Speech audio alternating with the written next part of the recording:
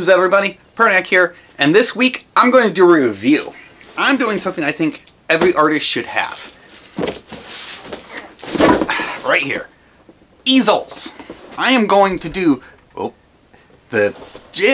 come on, there we go.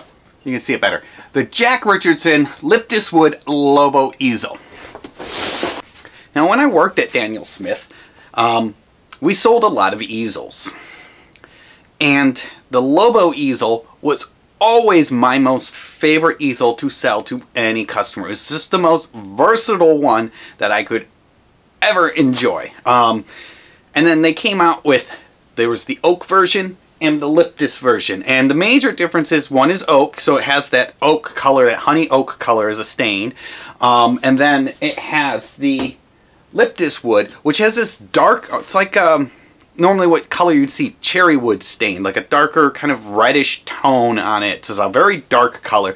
And it's actually a really nice green, they call it a green wood. It's ecologically friendly. They come from tree plantations. They're kind of a fast growing tree. It's a combination hybrid of a eucalyptus and something else. They say what it is.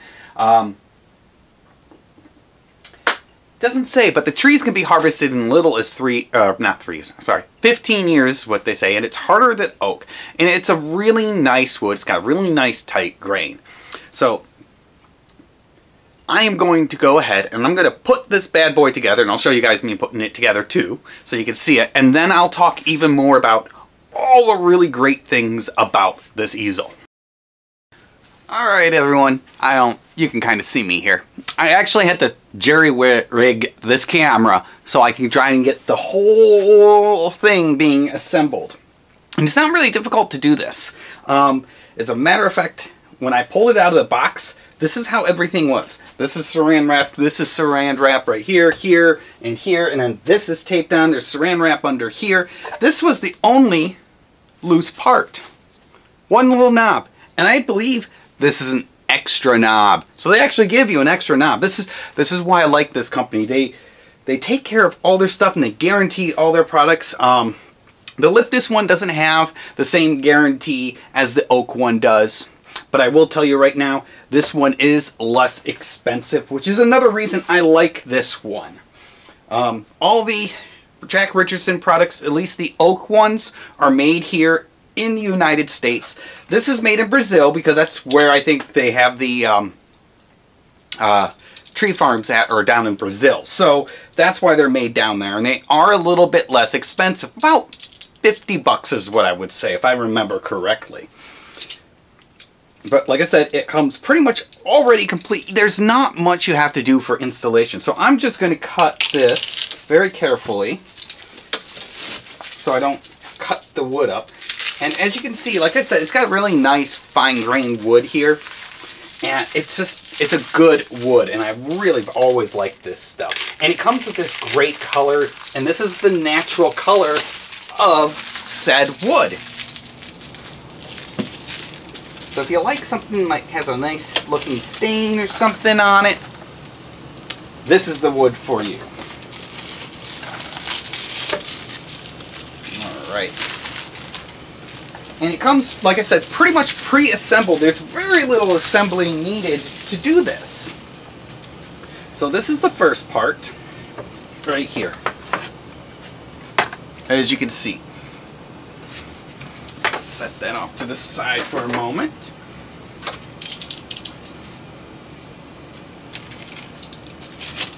I'm going to cut this open. Be very careful with it. Not that it really should matter. It's an easel. It's going to get covered in paint anyways. My old easel was horribly covered in paint. But I ended up donating it when I moved because I didn't have the space to move it. And this is all the extra knobs and things, or these are the knobs that you need. Now if I remember correctly, you don't need any tools for this. Okay, those are the knobs. More knobs. Oh, we will need a screwdriver. That is the one tool we will need. A Phillips head screwdriver. Went and got my Phillips screwdriver because it's the only one I'm going to need. And let's see here. And then we got this piece here. This is the back brace. And as you can see, it's got the little routed thing on there, so it slides. Set that off to the side also. These off to the side. And then this is the easel part. Right here. Here's the grip, or where a canvas will sit. And then this is the easel part right here, as you can see. First thing we're going to do is we're going to take this part right here.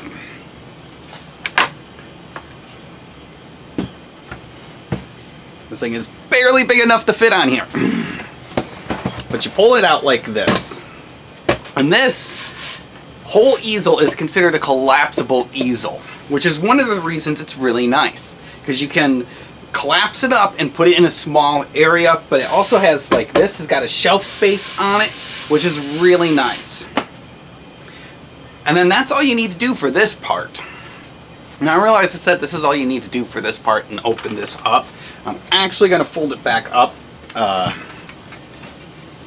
like this, so it comes back down right here. And I don't know if you can see, but right here there are 3 little tiny holes. And that's what this is for. You see it's got a hinge on the back of it. And we're going to simply take this hinge and you're going to have to go put it like this. And then you're going to put the screws in.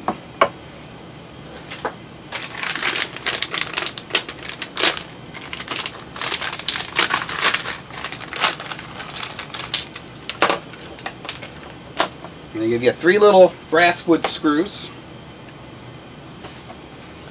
I'm going to hold this piece up and just start them in. You could do this with a screwdriver, or you could actually use a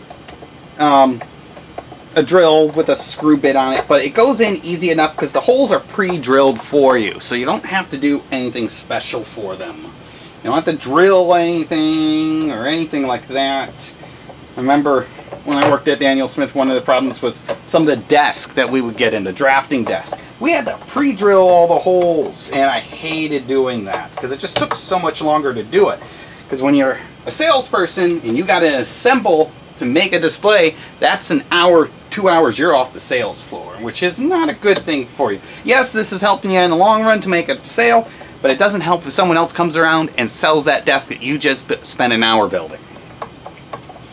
But these things, they don't take very long. I think I built one in 15 minutes before. They're not very difficult to do. Put that right there, and then we're going to put it together and assemble it.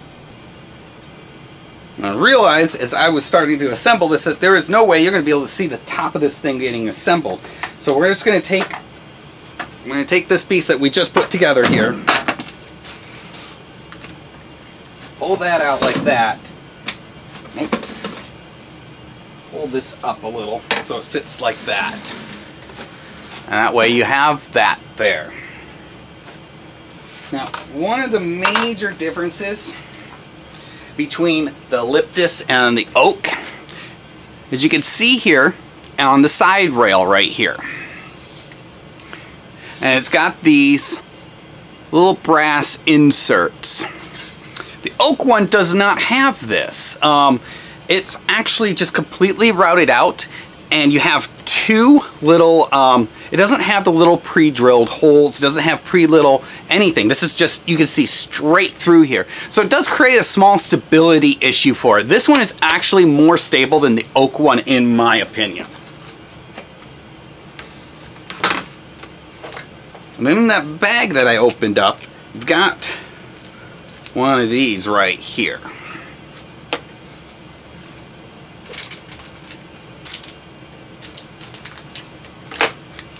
And it's just the basic piece right here, as you can see.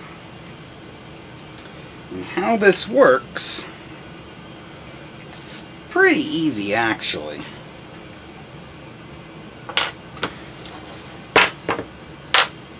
So when you grab this piece, because this is the top here, this right here has got the part that's got routed, and that kind of just slides right on top of that. But this is the other thing that's collapsible. As you notice, right here, you can't see it that easily, there is another insert, a brass insert right here and here. If you can see it, you can't see it. Let's show that to you.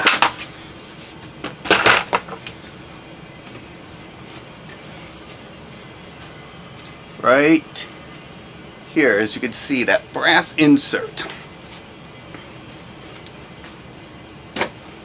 And that is where these are going to go. So you have these right here. And they do give you instructions on how to build this thing too. Right here, all the instructions. It's not difficult to really do. So basically, when you grab it, put the thingy. So we got these. We take this. We got our two washers. Doesn't really matter, but I'm going to put the black one closest to the knob there. And then you feed it through here, and you actually have to screw it through. You can see right here, you put it right where this bolt is, and you screw it through. And since this bolt and knob has two pieces that are threaded right here and here, you really don't have to worry too much about it right here, because it threads through this one, and then once it gets through, you're fine. And you don't want to thread it through all the way just yet, because it can be difficult to do this. You want to feed it through just enough right here, and you put this little piece here, you just put it right on the end here. And you want to do both sides, because it will make your life easier.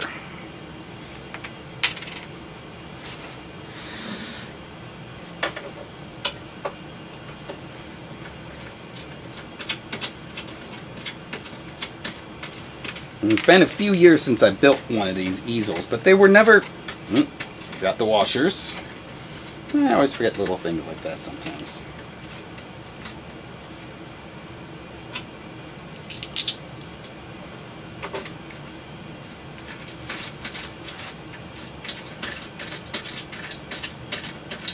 As you see this piece here,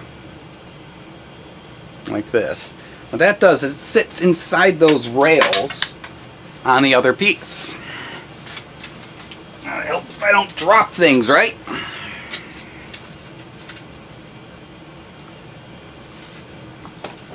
So we're going to take this. Ow. Make sure this part is this way.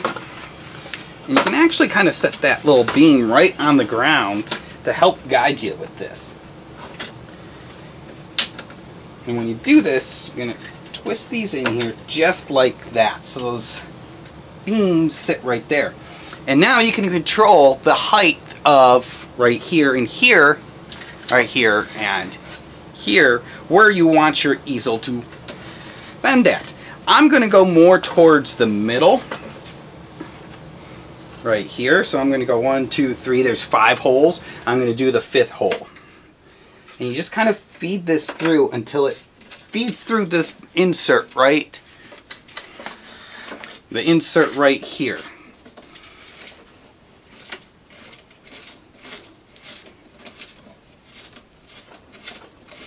And this is the one, this is the reason I like this one more than the Oak Lobo.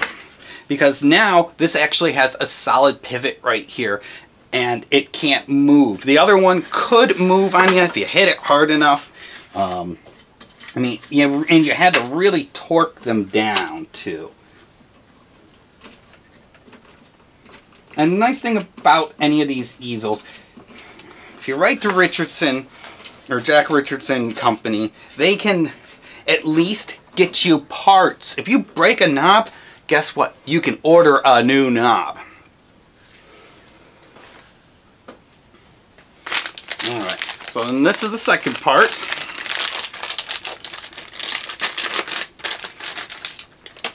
Which is basically, it looks like another one of these things. But what you're going to do is you're going to unscrew this.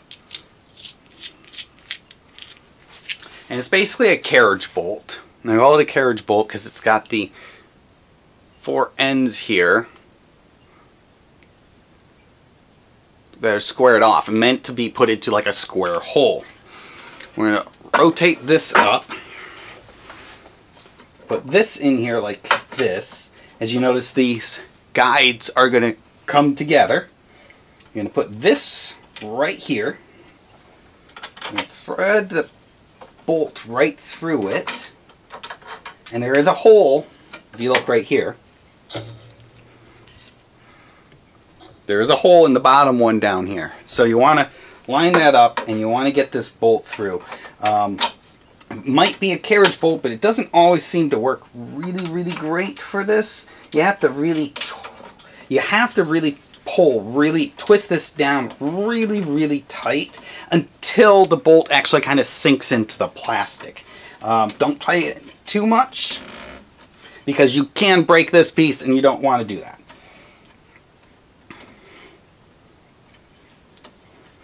And I'm just going to loosen this.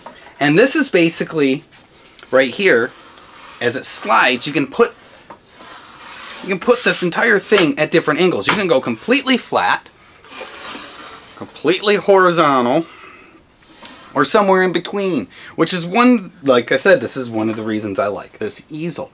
I like this easel because A, as a printmaker, sometimes I need a second table. I've got myself a table now that actually folds up and can go into a decently small space. So then we got that. And actually pull this all the way up.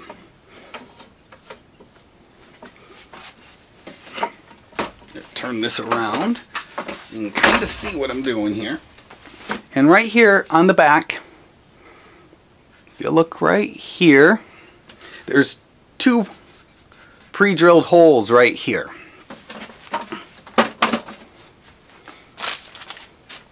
And you grab your last baggie full of stuff.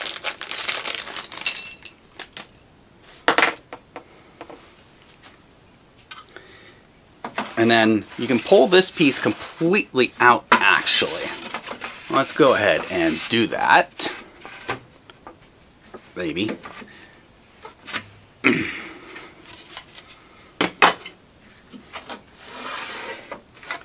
Like this right here. As you can see, the 2 pre-drilled holes. And you put this just like that and you screw them down. And you want to make sure this little L-piece bracket faces up like this. And now this is a safety thing that they put on here, and it's to prevent the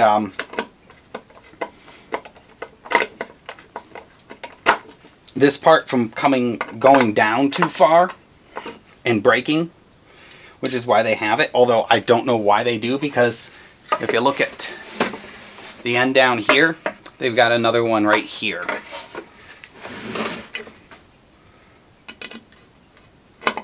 So you want to twist this down and tighten this down. Set that actually off to the side, because then we're going to do this piece right here. That is probably why there's supposed to be 2 knobs. There are supposed to be 2 knobs, and I gotta find. Alright, after a little digging in the box, this was kind of under one of the flaps right here. And that goes on this piece right here with that. When I said they gave me an extra knob, I didn't realize that it was not an extra knob. It's actually the thing for this bottom piece. This is actually quite simple to do. You put this, as you can see, it's got the small side. You put that right in there, right above the hole. And it does have a square hole right here. So your carriage bolt fits perfectly into it. And then you just twist this on.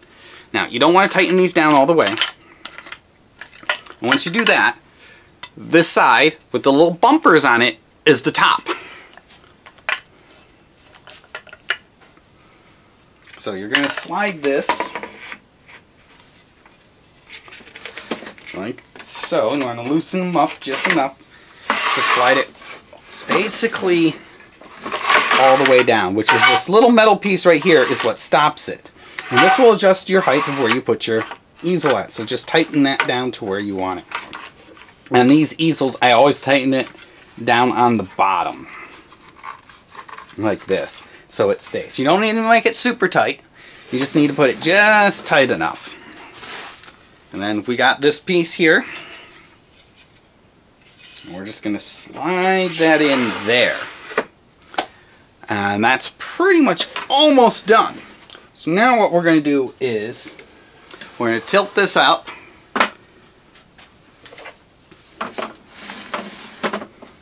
And if you look at the back here, sometimes it's hard to tell where the camera's pointing.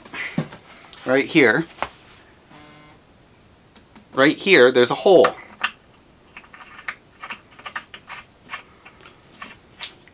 And I don't know if you can actually see it. You put this through the hole. And this will keep this piece from sliding up and down and back and forth. But if you actually look at it much more closely, there's a little metal plate here, which gets pushed up against this backside here and holds it tight.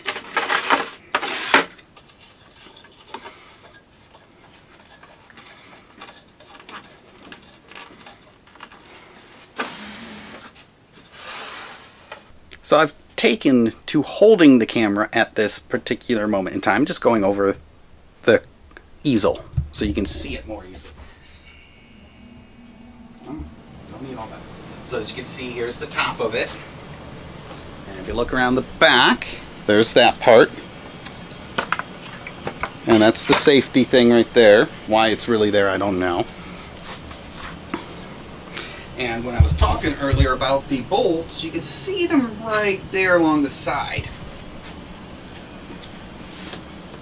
And like I said, this is one of the reasons I like this easel, is because it tilts. And so when I do everything, it just goes straight flat, like so. And it's basically a big old table, which is one of the reasons I like this.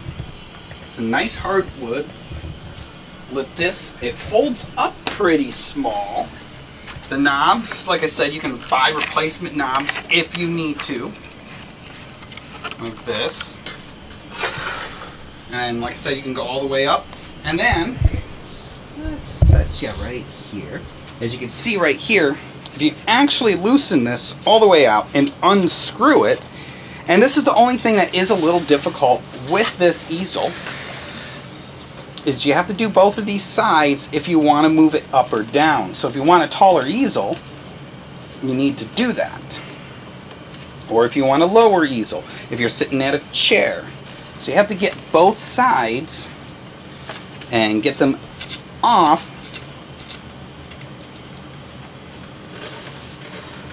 And then you do have to move this up.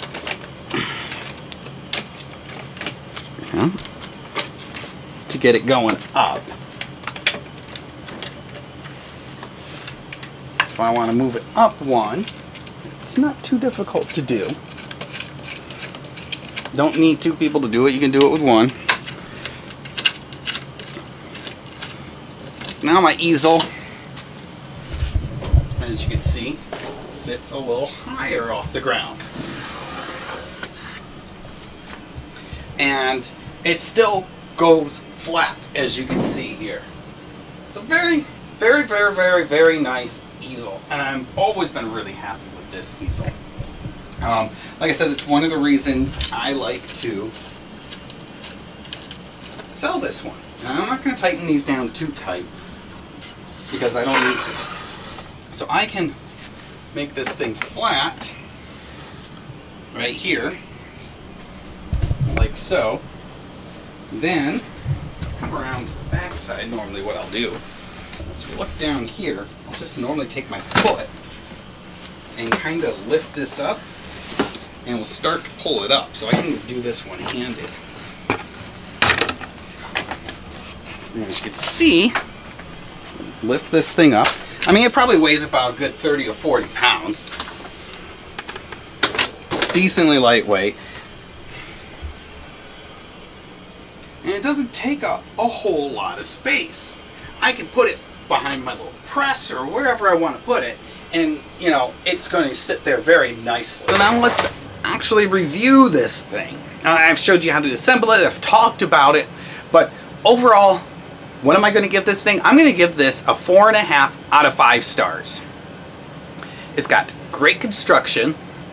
It is very stable, but it is a little difficult to adjust the sliding up and down on it. The oak version is a little easier to adjust because you don't have to completely take it out and put it in the screw holes, because that's just completely, like you saw here, routed through. So these holes right here, this entire groove is just see-through. So it's more like 2 clamps that sit there and squeeze it together. It's less stable than the Lobo, but it is easier to adjust. And I would also give that one 4.5 stars based on that. Both really great quality. Nice thing about them, nice hard woods. They're gonna last a long time. It's not made of cheap wood. And if you do break something on it, you break a piece, you can contact Jack Richeson Company. You know, yeah, Jack Richeson and Company USA, and tell them which one you have, and they can get you the parts. You might have to pay for them, but you can at least get the parts. When I worked at Daniel Smith, we always got the parts, and there was a reason. I said I sold hundreds of these easels. I probably easily sold 100 of them throughout my 7.5 years working there, and I never had one come back. They're just sturdy. They are really good. Like Jack Richeson himself, as an artist, has a really big, huge, giant easel, and he is a big guy. I would say he's at least 250 pounds, 6'5" or taller, and it shows him standing on his very big easel that he sells, the biggest one that's going to handle all that. But he makes his stuff good, and he does that purposefully because he believes in making a good quality product. The other thing, like I said, that's nice about this is it goes to him perfectly upright, to different angles, to perfectly flat. So you can just put a piece of board or even a piece of gator board or something on it and turn it into a side table if you need a little extra space for a table, which is the other thing that's really nice about this. It also folds up really narrow, where you can put it down someplace and put it behind you can easily put it behind a door, put it in a closet, so it's out of the way. It doesn't take up a lot of space when you're not using it.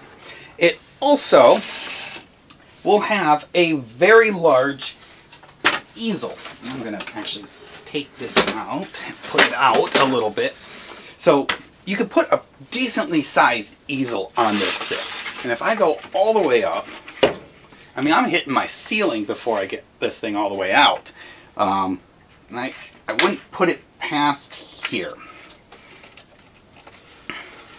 But measuring from the top to the bottom, how big of an easel we can put on here, I want to say it's either 5 or 6 feet.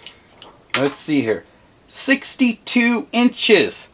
5 feet. You can put a 5-foot canvas on one of these things. And they are pretty stable. It does wobble a little, and that is because it's not an H-frame easel. But you're trading off super stability of an H-frame for more of the versatility of this one. And like I said, this is my favorite easel. I did not have one before I left Washington. When I moved back to Michigan here, I ordered one, got rid of my old, kind of a cross between an A-frame and an H-frame Daniel Smith brand easel that I had. I left it in Washington. It took up too much space. Ordered this one and got it shipped to the house here. And I only paid about $219 for it. Sometimes you can get them a little cheaper, under $200. Sometimes they range anywhere from about $200 to a little under $200, like $190, $180 I've seen them on sale before, to about $250 depending on where you buy them from. And the oak version's even more expensive, normally around your $250 to $300 range. But overall, great easel. If you want something that's super versatile, this is the easel for you. Well, everyone, I want to thank you for watching the video. That's my review of the Richeson Lobo easel. I hope this video has helped you make a decision if you're looking for an easel to purchase, which one you will purchase. Hopefully it's this one. Like I said, I highly recommend it. But as always, you can always support me by going to my links down below. You can give me a thumbs up on the video here, or you can subscribe to me if you want to know when I do more videos. You can visit my Etsy shop if you actually want to purchase one of my prints. And then you can also follow me on my Tumblr, my Twitter, or my Instagram. And all those links are down below. Until next time, everyone, see ya. Bye.